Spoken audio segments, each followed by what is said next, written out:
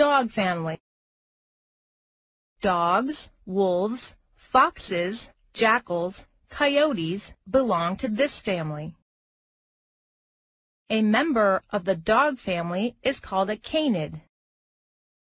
Dog family includes both pet and wild dogs. Members of dog family include true meat eaters, as well as those animals which can eat a variety of food material. Dogs were probably the first tamed animals. Dogs have been man's best companion for over 12,000 years. Wild canids are found on every continent except Antarctica. Almost all canids have long legs and flexible bodies adapted for chasing prey, except for bush dogs, raccoon dogs, and some domestic breeds.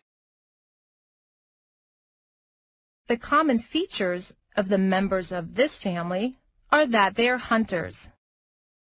Almost all canids live and hunt in groups. Wolves live in large groups called packs. Wolves are the largest member of the dog family. Wolves are true meat eaters or carnivorous and all work together to hunt and kill. African wild dogs have the largest packs comprising of up to 90 animals. They hunt together as a pack and can kill prey larger than they are. Foxes are generally smaller than other members of the dog family. They possess a bushy tail called brush, and they have long, narrow, protruding nose and mouth. Red fox is the most common and widespread among foxes. The Fennec fox is the smallest of all the world's foxes.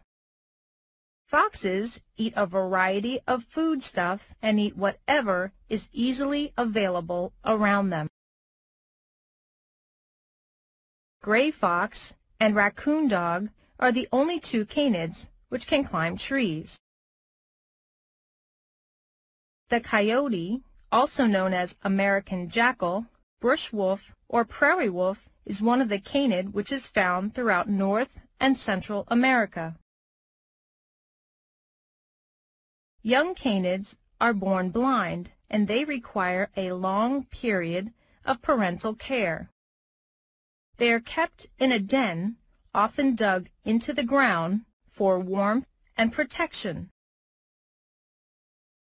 Canids communicate with each other by various means, which include scent signals, visual clues, gestures, and sounds like growls, barks, and howls.